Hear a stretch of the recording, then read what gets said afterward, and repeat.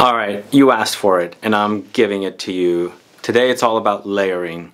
So recently I did my fragrance storage video and there I had an email address for you to send questions to me that you'd like answered on video.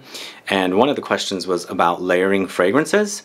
I received many of the questions, but this is the one I decided to do first because it's something that I'm quite interested in and want to learn myself about it and also educate you guys about how to layer fragrances. So if you want to find out about layering fragrances, then please stay tuned.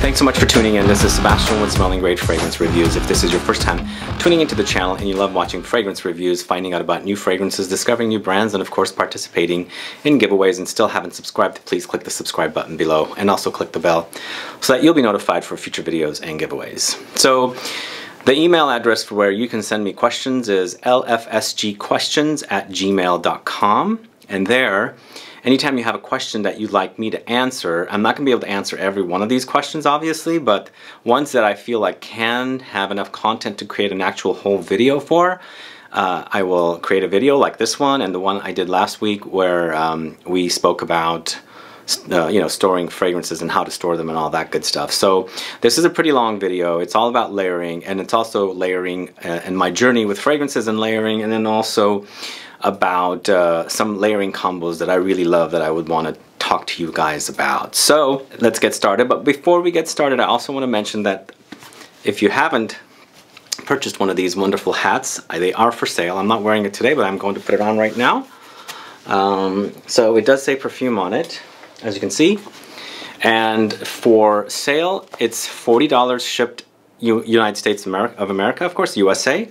Any international, it's $45, and I prefer friends and family payments via PayPal, but if you prefer to make it as a sale, please add the difference for whatever amount PayPal takes. So manlovescologne@gmail.com is where you send the money, and it's manlovescologne@gmail.com, and then also once you make the payment, send me an email that you made the payment and with your address and email address. Of course, I'll see that, and then I will get it out to you. But it's $40 for USA and then also $45 for international. Anyway, these are really good quality hats, as you can see, and they're available now. So what is it about layering fragrances? So first of all, I want to tell you a little bit about me.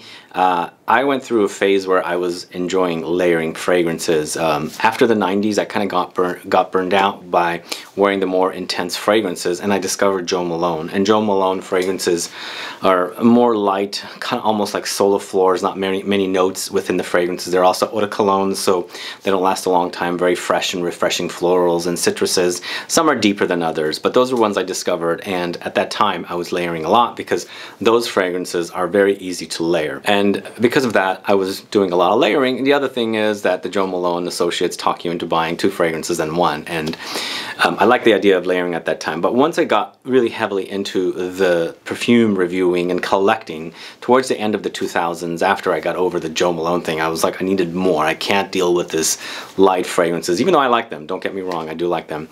That's when I thought, you know what? Now I've discovered all these pure, really intense fragrances. I don't need to do any layering. But within the last 10 years, I've discovered that layering can be fun and it's easy to do if you know something like cooking and recipes and things like that. Ingredients, and of course you'll know a little bit about notes and perfumery, and all it takes is to kind of like see what complements one another. So what's the deal with layering?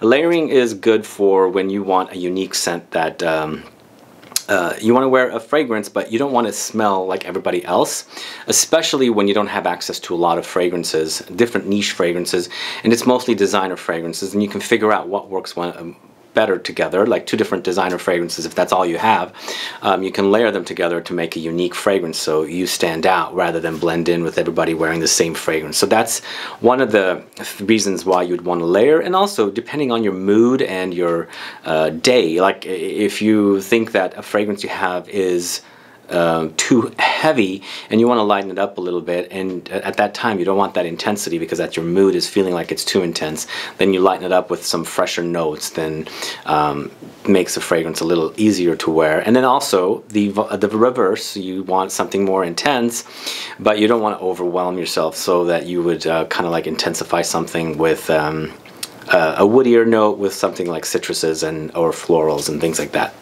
So layering can mean layering two different fragrances. Those are what I would recommend. I prefer to do two fragrances because it's easier that way. Once you get more than two, it becomes a little more complicated, and you have to figure out if this one works with that one and if all three work well together. But if you are already doing layering, then you're probably doing layering of 3 different things or 4 different things. And I've done many accidentally, because I don't layer intentionally, but I spray fragrances to test throughout the day.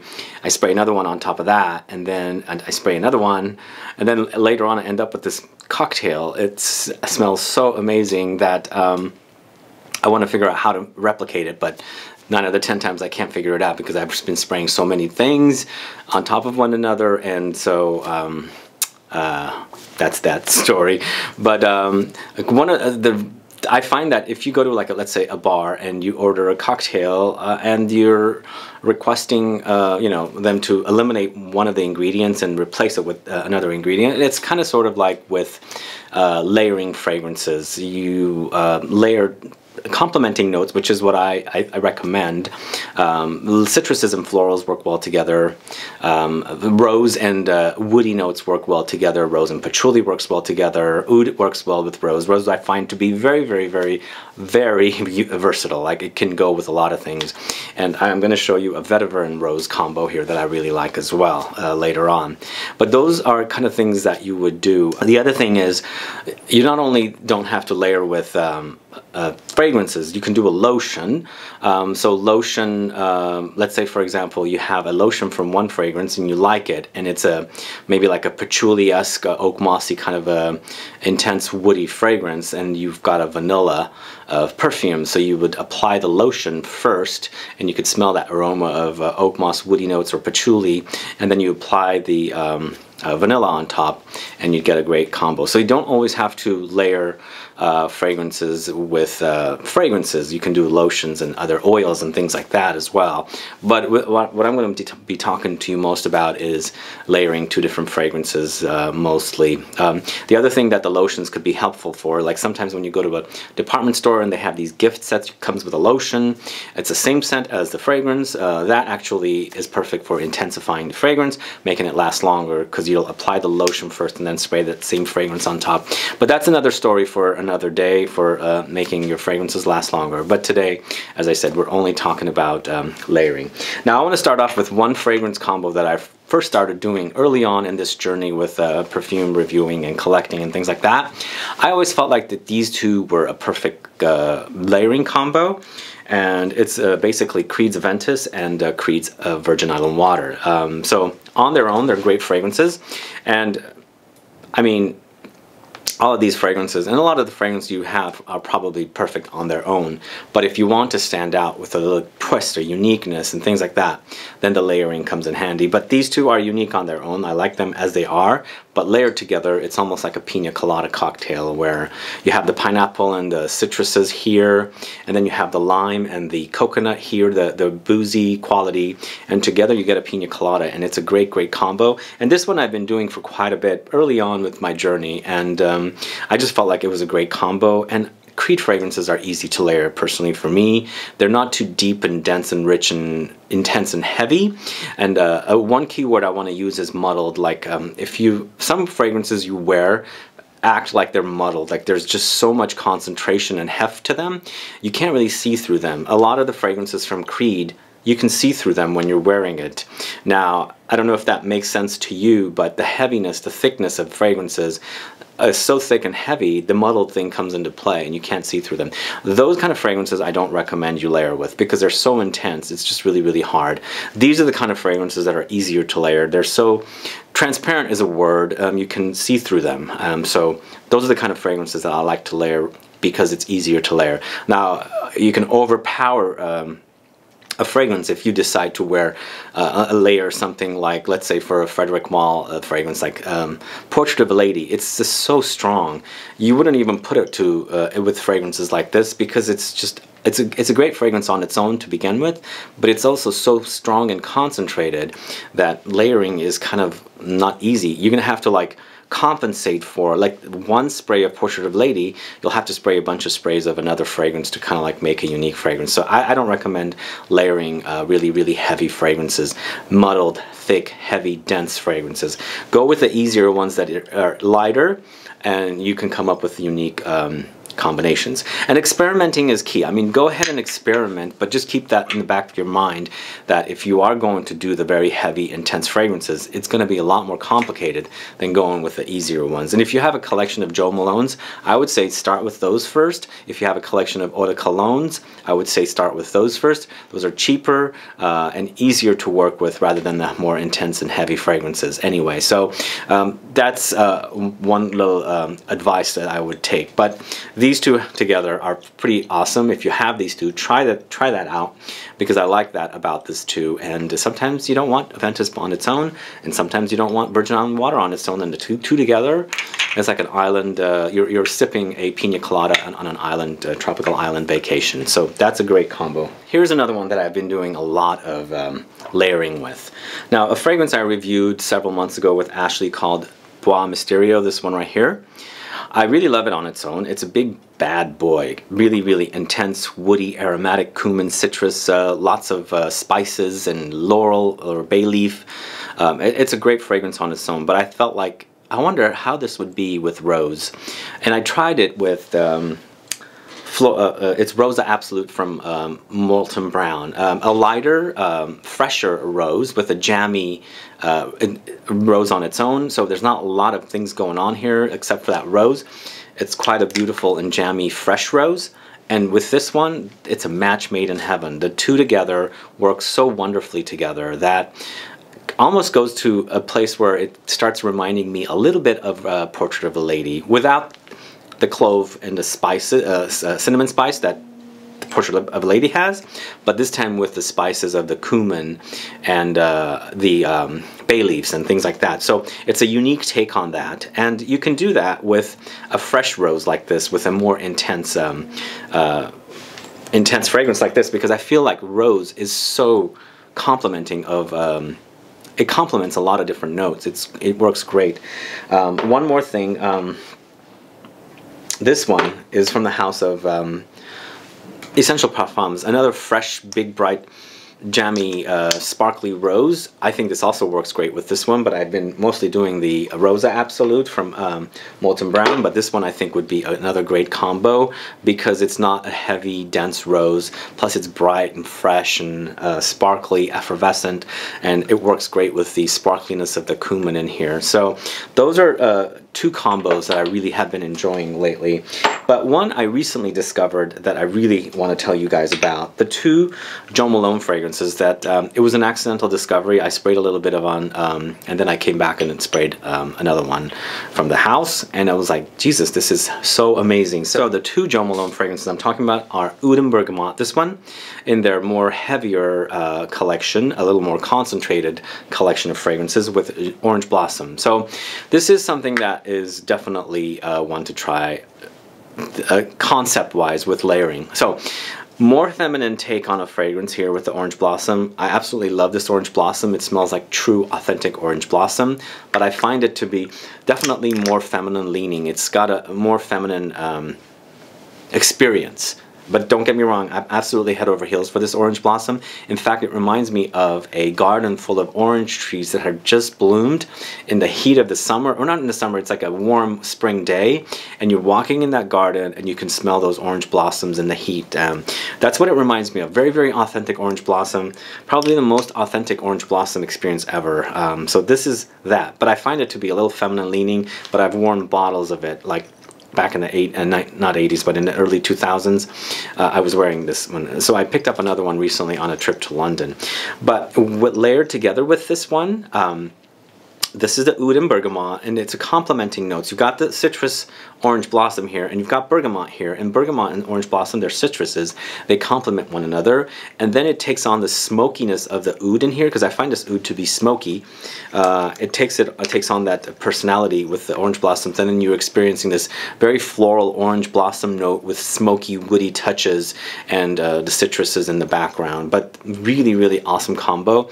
It also kind of slightly hints at something like Baccarat Rouge. There's this sparkliness and crackling experience with the notes that I get with Baccarat Rouge, and the combo of these two are amazing. So I think one of the key ideas behind layering is, if you have a fragrance that's a little feminine and you want to make it a little masculine, add a little more masculine woody notes and things like that to it, and it would make it a more masculine experience. But then again, if you have the opposite and you want to kind of like make it a little more unisex or go in a little bit feminine direction, then add the same in reverse, so that you can kind of like make a fragrance unique on its own, but then again also something that makes it more masculine, something that makes it more feminine, and you can appreciate fragrances, and you have these unique experiences, cocktails of perfumes that you're wearing, and sometimes people have not smelled those fragrances or at all, because even though there's so many fragrances out there, the combo that you create is going to be unique on its own, and it's going to probably get some attention. People might stop you and say, hey, what are you wearing? You smell great, all that good stuff. So that's a great idea for thinking about layering.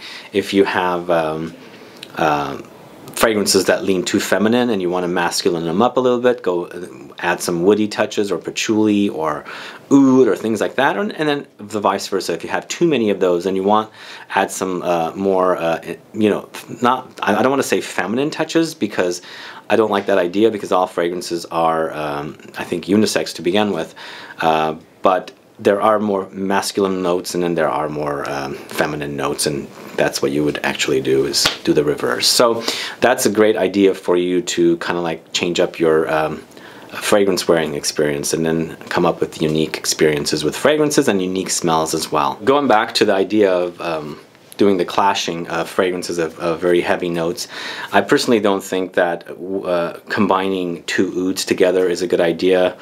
I just feel like those are so dense and big experiences, very, very complex experiences, that doing something in addition, unless you think it works, and sometimes you do it and it works great, but most of the time the fragrance that's like really intense, deep, rich, heavy fragrance on its own, it's fine, and layering it is not going to be something that you should do. But then again, once in a blue moon you might find it, but personally for me, ouds together layered, it's going to be very, very complicated, and 9 out of 10 times it's not going to work out and smell great.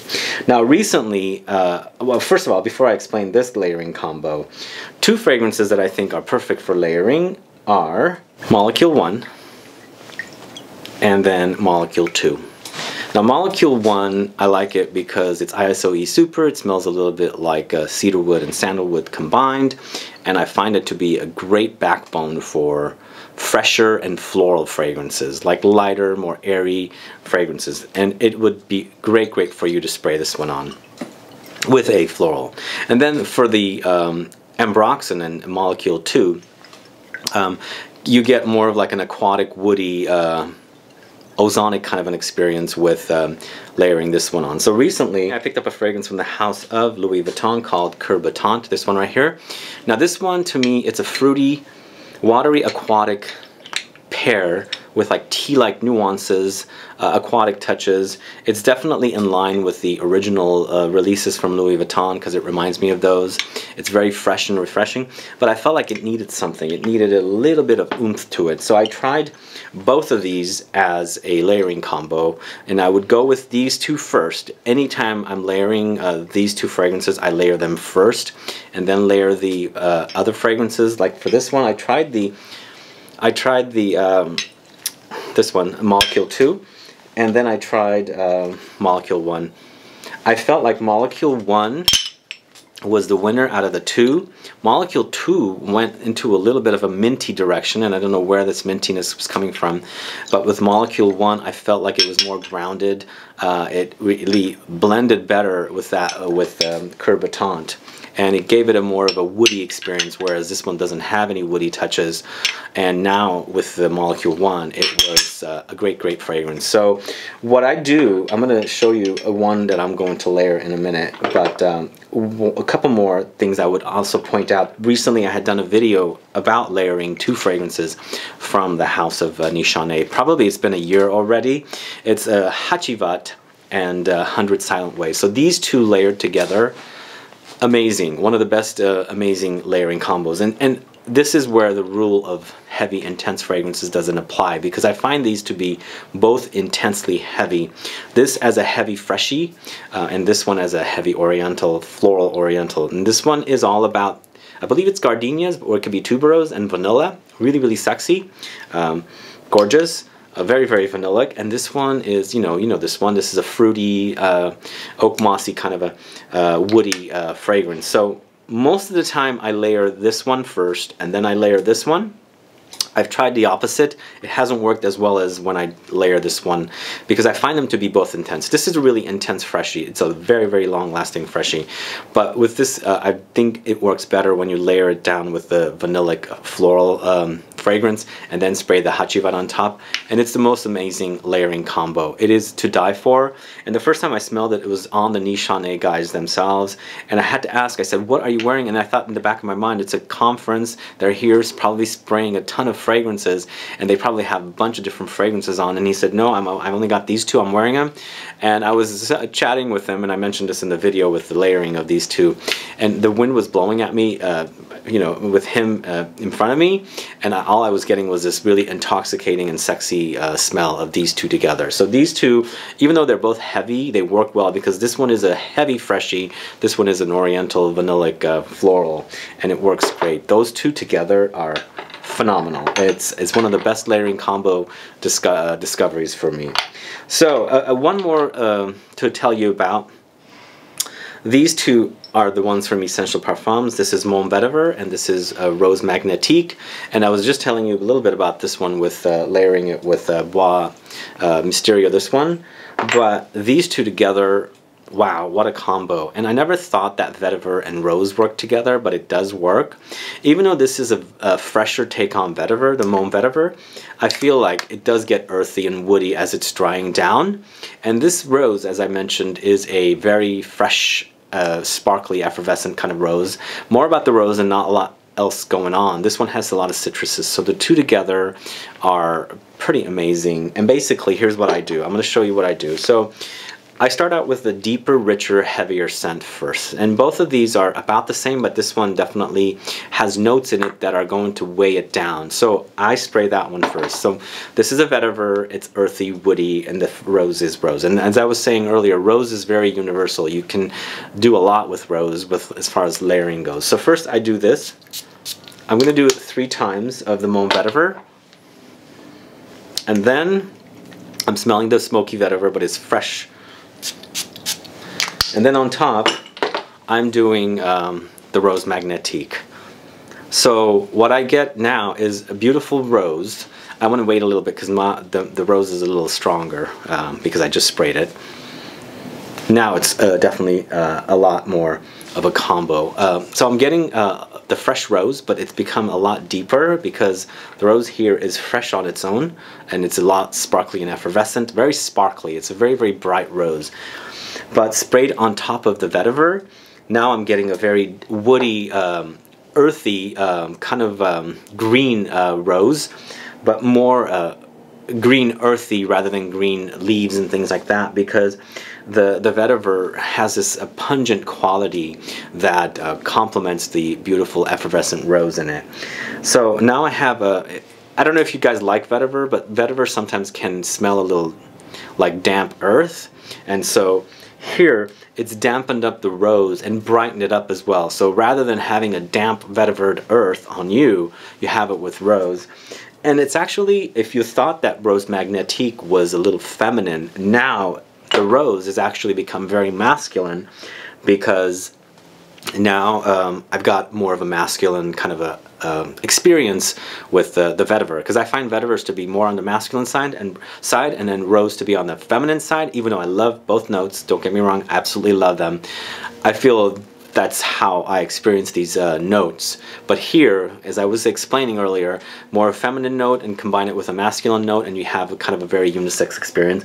This is still going a little masculine, but there, that rose is really, really nicely blended with the vetiver, and now I have a vetiver and rose combo from these two fragrances. So this is Mon Vetiver and this is Rose Magnétique. So these are also not so expensive, and I don't mind layering with them. And that's another thing I forgot to mention, the price point of fragrances.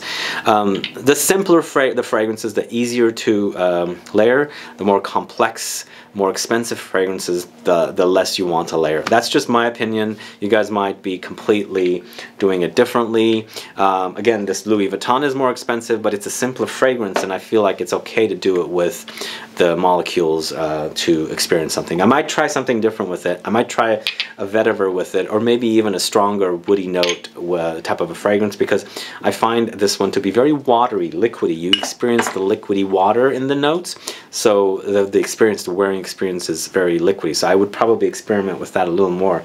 Maybe even try the Oud and Bergamot with the Cœur Battant. We'll see how that works together, but right now I'm really enjoying these two. Very rosy vetiver, fresh but deep and rich. And now I'm obsessed with the combo of vetiver and rose. I never thought that would work. It does work. I've seen it pop up in fragrances here and there, but that's a new kind of a notes or fragrance style to play with. Anyway, those are my thoughts on how to layer fragrances, guys. I don't know if you guys are into layering fragrances, but let me know. Also, I mean, I'm not really into a lot of layering, but as I said, I've been getting into it more and more and trying different layering combos. These are all also niche fragrances. I don't try them with designer fragrances. For some reason, I feel like they're more complicated. They're kind of like already pretty done. And I haven't found any that I would layer together. Probably I would layer fragrances like Sauvage and Bleu de Chanel. Those kind of fragrances might be easier because they don't have a lot going for them, and then you would combine them with something a little more complex. But I haven't really found interest in layering designer fragrances. Perhaps you guys might. Let me know about that. But anyway, let me know about layering fragrances. Do you like the idea? Do you hate the idea? Do you have any layering combos with fragrances that you want to tell me about so I can discover them myself? Since we're talking about it, and if you do, please put it down. Let me know what your thoughts are and what you like to do as far as layering goes.